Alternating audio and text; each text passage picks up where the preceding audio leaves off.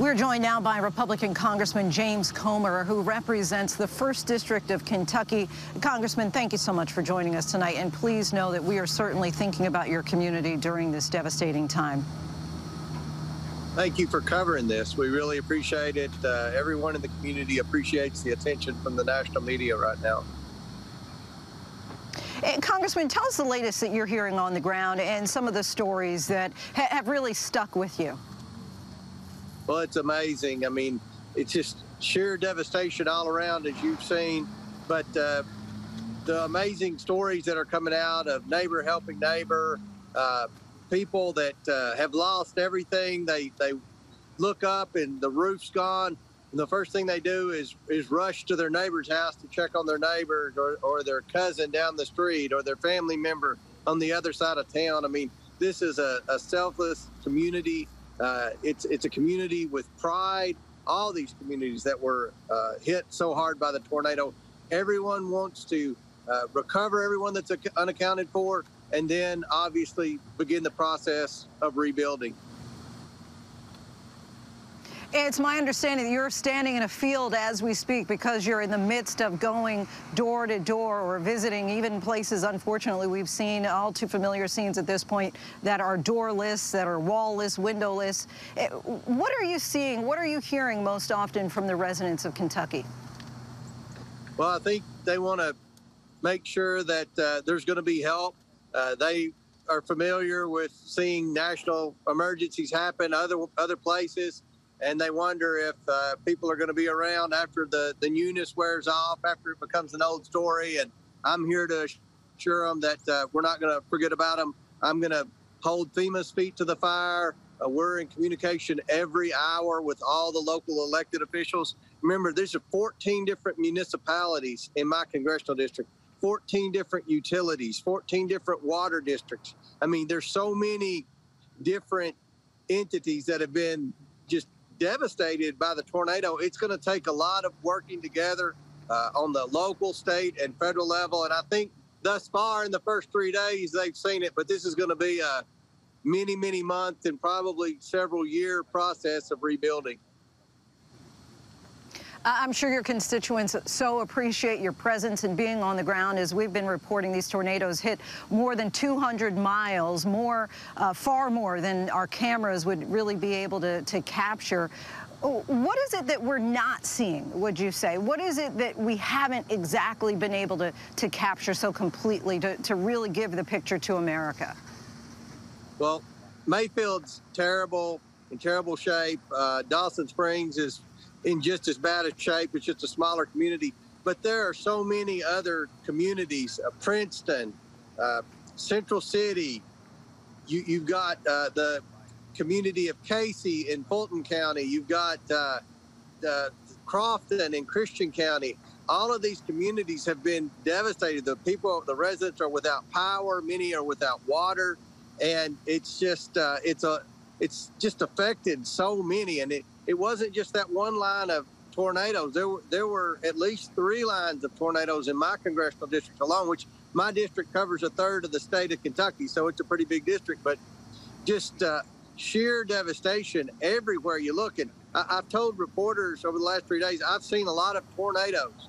And you see stories where a tornado will affect one side of the road but not the other because most tornadoes are narrow.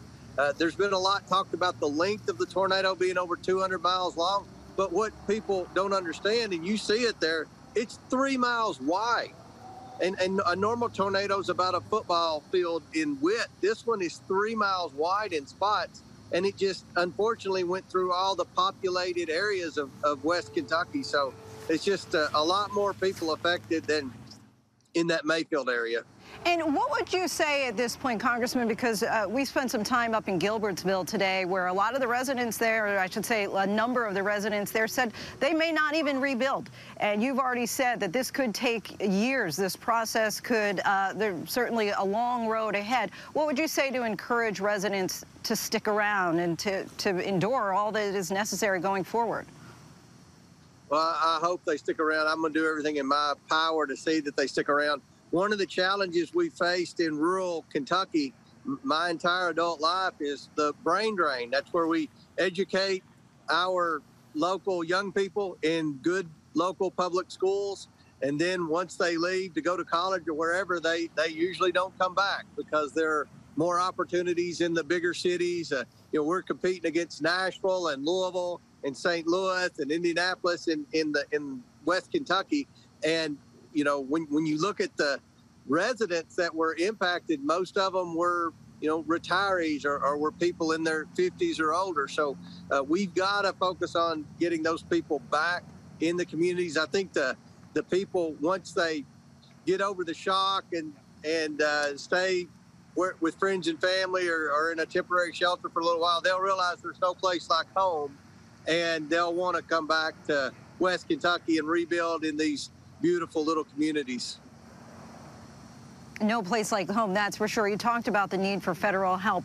What kind of help do you need right now, immediately on the ground today? We need power back up. And we're dealing with a lot of different utilities. A lot of the main transmission lines are just severed.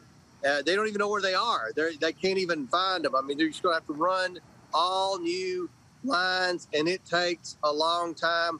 The light poles were all destroyed. It's just a lot of repairing to get the electrical grid back up and going in that area.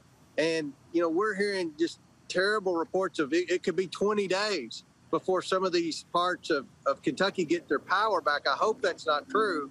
And we're putting the feet to the fire. And look, there's utility crews working 24/7.